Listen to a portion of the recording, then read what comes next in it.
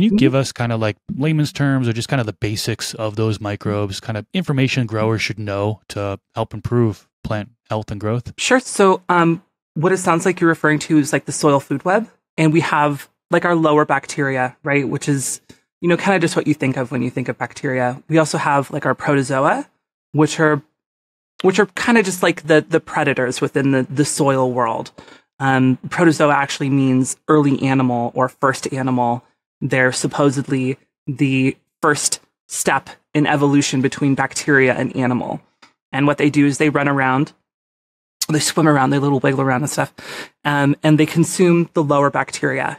So the lower bacteria consumes organic matter that possesses forms of nutrients, and then the protozoa will come around and consume that bacteria and unlock those nutrients. They change it from one form to another. Like I had mentioned earlier, just kind of touched on it, there are different forms of these nutrients. There's different forms of nitrogen, there's different forms of phosphorus. And what this biology is doing when it's consuming lower bacteria is it's changing it from one cycle to another. And you hear this as the nitrogen cycle or the phosphorus cycle. There's also nematodes. Nematodes are like tiny little worms. They serve a whole bunch of different functions. There's predatory nematodes. There's a lot of different species of nematodes, but a lot of the time they consume bacteria. They can also consume fungus.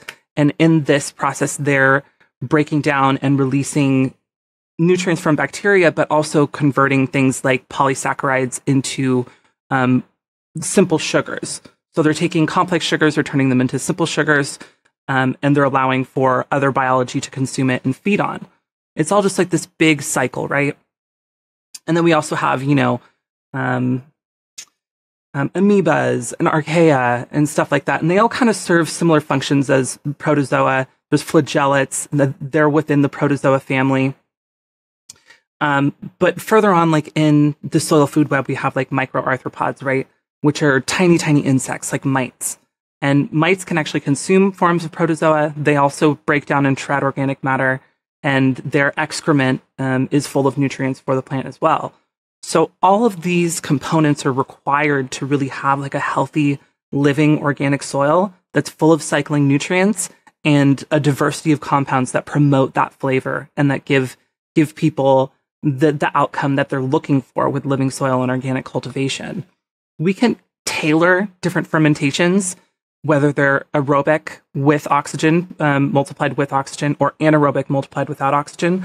We can tailor different fermentations to introduce specific forms of these biology. We can also tailor them by adding different food sources to our fermentations. Different species of bacteria, they prefer different food sources, which is why there's different types of like agar plates and stuff like that, right? So we can actually tailor our fermentations through different food sources, through different polysaccharides, as well as different enzymes and amino acids to promote diversity within like our fermentations and introduce them to the soil. That's kind of more complicated and requires a little bit of understanding, but it's a really, really fascinating aspect of living soil that I think people shouldn't ignore. And it's also really a lot of fun. So you hear about people talking about lactic acid bacteria serum or fermenting, making activated effective microorganisms or aerated compost teas and things like that. That's kind of the foundation of it. But you can take it a little bit further when you understand how biology works and what it requires to multiply. Then you can promote the multiplication of very specific species of biology, especially if you're using inoculants like a source inoculant. For example, there's phosphorus solubilizing microbes, right?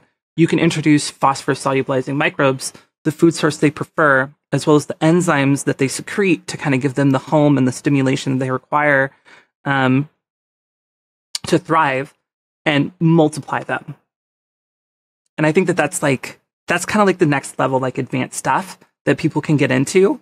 That really takes someone from struggling with living soil and organic cultivation to like really taking full advantage of it and seeing like its real potential, which can be intimidating, but in the end, the juice is definitely worth a squeeze. And I highly encourage people to dive down those rabbit holes and learn about microbes and biology to level up their game.